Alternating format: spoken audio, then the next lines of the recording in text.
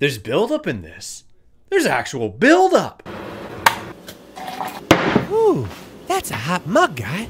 Hey guys, this is my review for episode 8 of Supernatural season 15, and oh my god, we have buildup. Directed once again by Richard Speight Jr., otherwise known as the Trickster, or Gabriel. This actually is a decently put together episode. I'm being 100% serious. There's actually some well put together shit put in this episode. My god, there is some dumb stuff too, but this is a great buildup to which I thought was the mid-season finale, but I'm assuming the next one is going to be the mid-season finale. This episode has the brothers trying to find Michael. They go down to hell, and they see that Rowena is the queen of hell, which actually makes a lot of sense. We find out the very, very obvious thing, that Michael escaped. And what is actually very well done is we see what has happened to Adam and Michael after the 10 years of them being in hell. Instead of going crazy, they just made a pact to help each other survive.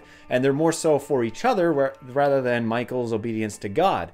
There's a great conversation at this diner where Adam is having a conversation with Michael, and I loved how they did this. They used this twice in the episode, and the means of him talking with himself but not himself actually does a great means of building these two characters, and it's so far done done better than it was with alternate universe Michael, which was a horribly written aspect of this show. But there is some stupid stuff in this episode. Mainly there's this random woman character who's talking to Eileen, which I'm sorry, but I don't remember this woman at all. And I also find it odd how this woman's like, hey Eileen, you've been dead for 3 years, but for some reason I totally can find you on social media and I know your cell phone number of a woman who's been dead for 3 years. This is a really badly put together part of the episode, and the twist that happens with it, it's kind of like, maybe grown, but at least it again is a cliffhanger. There's some building here, God forbid. They also brought Donatello back because they're trying to think of a way to use a demon tablet to shut God away,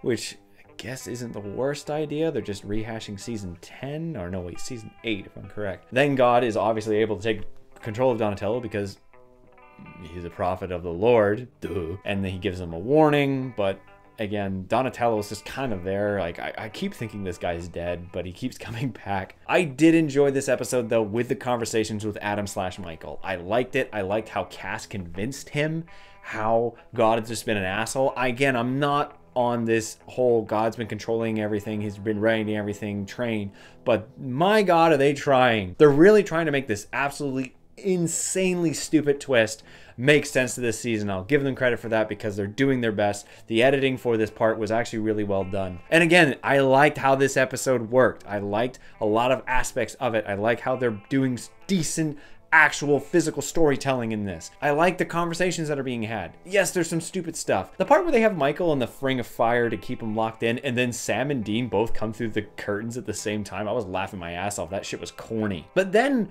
for a guy who's got those angel cuffs on, which supposedly should limit his power to almost nothing, he's able to open up a door to purgatory. I'm sorry, but that's not a limiting of power. That's a pretty good ability to still have with the cuffs on. This is also how they're probably going to be bringing Benny back, because I made the mistake of looking him up when I was reviewing the Bloodlust episode, and I see that he's in this season, because of course he is. Either way, that's not a bad episode. I like how it's a cliffhanger into the, I guess, which is going to be the actual mid-season finale next week. I do like how they built this up. Yes, there's some stupid stuff, but this is actually a well-written story episode. A story episode. Give credit where credit's due. I'm going to give this episode a 5 out of 7. Oh my god. Now I just can't wait for Andrew Dabb to completely screw it up with the mid-season finale. Anyways, guys, I hope you liked this review. If you did, leave a like, and if you're interested in more, maybe subscribe. Otherwise, I'll see you guys next time. Thanks for watching the video. My name is Nitz, and you might remember me from the animated cult classic TV show Undergrads. It's been a while, but I'm happy to say the Clique is finally getting back together in an all-new movie, thanks to a successful Kickstarter campaign. But we are still asking for your support. To see any and all updates about the upcoming Undergrads movie, be sure to check out and like the Bring Back Undergrads Facebook page. And with any luck, we'll see you guys soon.